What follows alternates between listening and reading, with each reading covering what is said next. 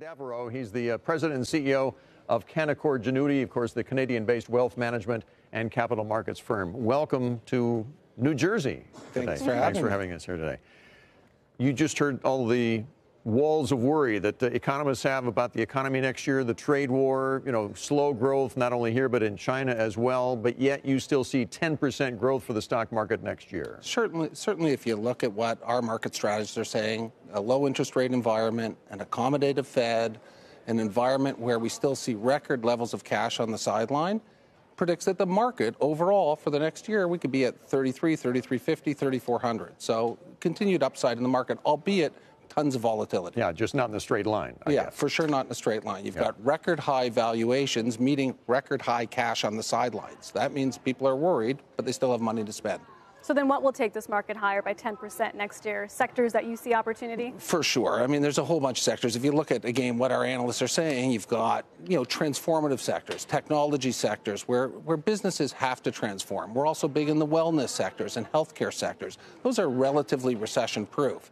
Not that we see a recession, but they're going to do well no matter what happens in the broader market. If there's a sector that you're identified with, I guess it would be cannabis. Yes. With all the work you've done in helping these companies come to market, and I'm not making this up. This headline just showed up on my iPhone from USA Today that says, Willie Nelson has quit smoking weed.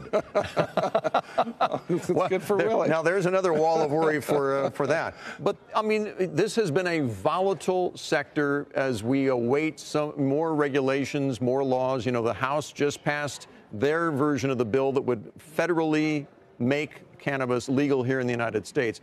So where do you see this group going longer term here? Yeah, it has been an incredibly volatile sector, and certainly investors, have suffered of late in that sector. But what's happening, like with any new sector, markets are determining who the winners are going to be and who the losers are going to be. And the winners generally are the well-capitalized companies. It's a massive industry. This is $20 billion in revenue this year. Like, people are going to make money with $20 billion of revenue. At the end of the day, people will make money, but not everyone's going to make money. And the problem is, I mean, we're proud of what we did. We took 100 companies public. Like, there's a lot of, public companies out there that have raised billions of dollars.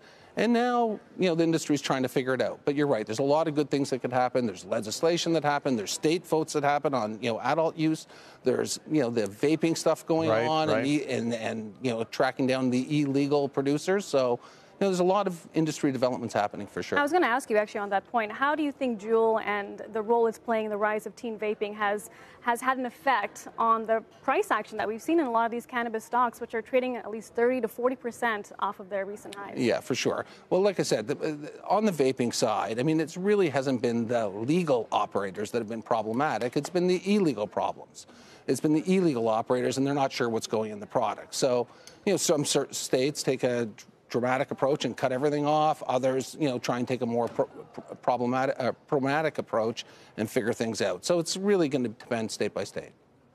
I'm not kidding. Willie Nelson has quit smoking weed. Apparently, he discovered it's not good for you. I don't know, whatever. Dan Daviau, the CEO of Canaccord Genuity.